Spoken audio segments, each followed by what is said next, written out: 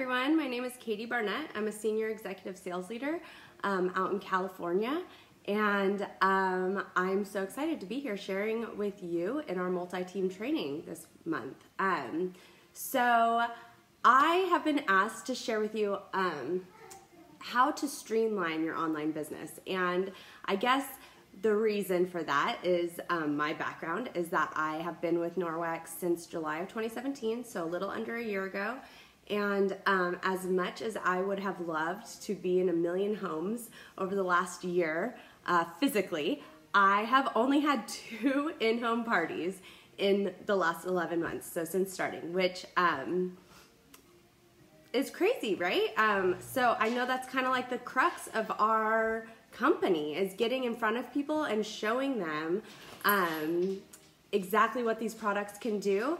But because of my clientele, and I don't know if it's regional or generational or what it is, I have really only been able to do online parties. And it's still working, right? So I kind of just wanted to share some ways, some tips with all of you on how to make an online business work for you, if it's all you want to do, or if you just want to up your game in your online business. Hopefully I can give you a few little pointers for that. And hopefully I'll start getting some more in-home parties too, because it is an amazing thing. One of those in-home parties, one of my 2 in-home parties, by the way, was for my mom. It was very successful, but it's crazy, right? Anyways, so we're out here in the online land of California, and this is what I have to work with, and it's been working. And I have to tell you that for the most part, our team is pretty much running their businesses online. And I don't know if they've just kind of followed suit, but it's working, and people are successful, and so it is definitely possible. I'm a mom of 3, and my husband's gone a lot, so being able to work online a lot has been amazing for me. And so yeah, I hope I can help you out. So the first thing is going to be to streamline your business, streamline your information. This is huge, because this is going to keep you from staring at your screens all day, and keep your husband from being like, what are you doing on your phone again, right? Keep you from feeling like you're checking out from your kids, okay?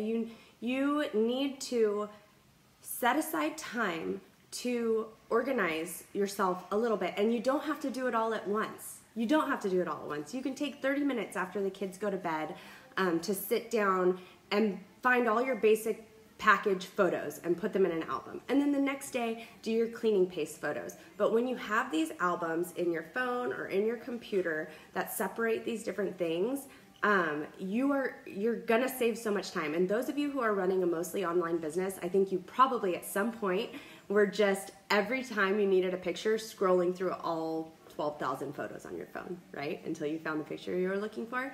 I know, I did it, and it's an easy thing to get into, because it's hard to take that time aside to organize, but it's gonna be huge, and it's gonna help you greatly. So organize your pictures. Take some time out of every week, 20 minutes out of a day, to just do that. And I save pictures daily, and then once a week I'll go back and say, okay, I have to go back through these pictures and just put them into the albums that they belong. And that alone is going to save so much time. I also have PDFs or Google Docs that I share with hosts to inform them how they can help me in our online parties. And yes, so I'm not going to go too far into that, but we can at a later date if you would like to. Hostess coaching is a big thing for online parties. I'm just going to say that. I'm just going to put that out there. Hostess coaching is huge, because in an online party, if your host is not active, you are not going to engage any of her or his audience. So I have separate files for my hosts and for and then my posts, my individual posts as well. You can use your notes, or you can create a file like I did, where it's like my post 1, my post 2, my post 3, and I'm just going back into that file, finding my post, posting it. I might adjust a few things depending on the activity of the party, but organizing your thoughts, organizing your pictures is going to be huge. Okay, so the second thing is to be active. So Allison Walsh is going to talk to you about how you can be active in your VIP group and get people really interested in what you're doing, commenting on your posts in there, but maintaining a very regular and active presence in your VIP group is going to be huge for running your online business. You want to stay relevant to all of your customers, and you want to stay exciting to all of them. So your VIP group, and then also online in general, okay? So maintaining a regular presence on your Facebook page, in your Instagram, whether you're using your stories, whether you're posting just regular pictures of your family and your kids, reminding people that you are a normal person.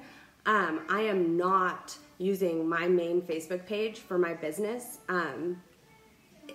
as far as like selling goes. Not at all. I am using it to remind people that I'm here and I am cleaning with water. It's thrown in there here and there, but it's not, I'm not selling on my main page, but I'm remaining active on my main page. And that's a big deal. Again, you want to stay relevant, and people are going to remember that you're doing something and they're going to want to know about it. But Lacey, again, is going to, Lacey Bailey. She's going to be talking to you about how to brand yourself and ways that you can really use your Facebook page in your business without being a crazy salesperson. So that's going to be the second thing, being active online in some capacity, in both capacities really, VIP group and on your main page. And that does not mean posting your link everywhere and telling people to buy your stuff. It just means reminding them that you're here and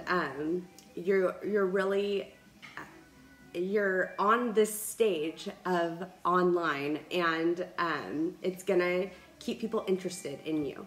So the last thing, sorry, I love to talk. I just talk way too much. There's so much to say. But the last thing, okay, has nothing to do with online at all, okay? So growing your online business and having a successful online business is going to be dependent also on you having personal relationships with people. And that can be possible in a number of different ways. Some of the ways that I do it are thank you cards. I have one of my little gremlins coming right now. Thank you cards, text messages, phone calls. You know, you can send them a message on Facebook, but it needs to be personal, not a mass text. A personal reach out so that people remember that you're not just some person online, but you're a real person and you care about them and you are thankful for their taking part in your business in whatever capacity that is. And so those are my three free tips for running an online, successful online business. And if any of you have good tips for me for how to get an in-home party, I would love it, huh? Say yeah. Yeah. All right. Say thank you. Thank you. Bye-bye. Bye-bye.